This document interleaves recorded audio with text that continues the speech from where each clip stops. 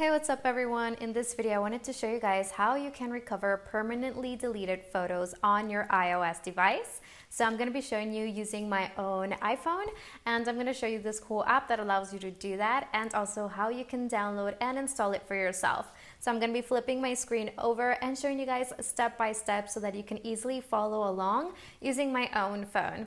Okay, so let's go ahead and get started.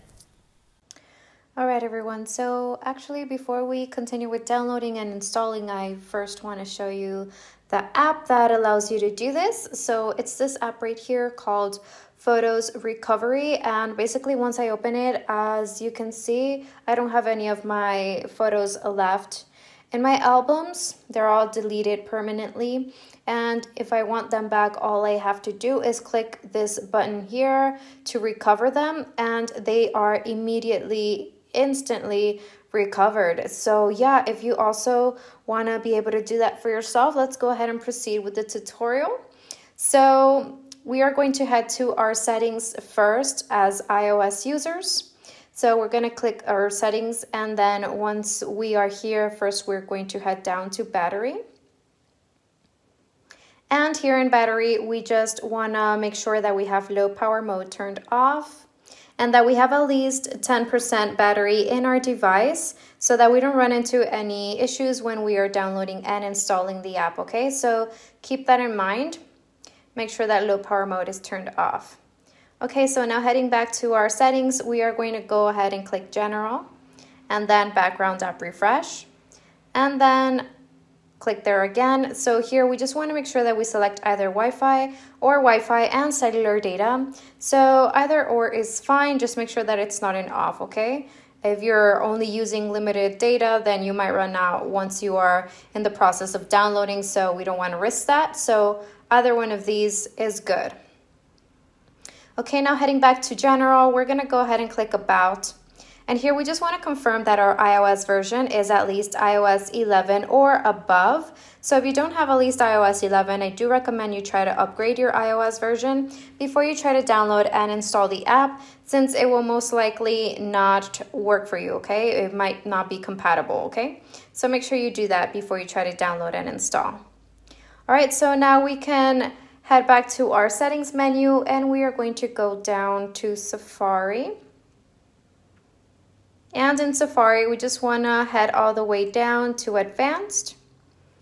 And once we are here, super important step, make sure that you do have JavaScript enabled. So make sure that it looks like that. So JavaScript allows the web page to load properly, meaning we can download and install our app also properly. So super important step to have JavaScript enabled. So make sure it looks like this.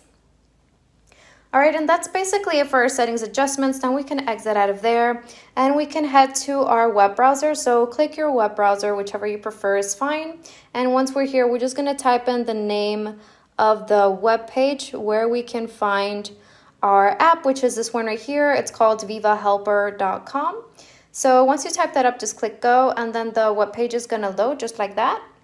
So up here we have a search bar, and we're just going to go ahead and click here, and we're just going to type in the name of the app, which is Photos Recovery. So there it is. So once we find it, we're just going to go ahead and click on it, and then you're going to get this pop-up here. Just make sure that you click download now, and we're just going to give it a couple of seconds for it to finish downloading.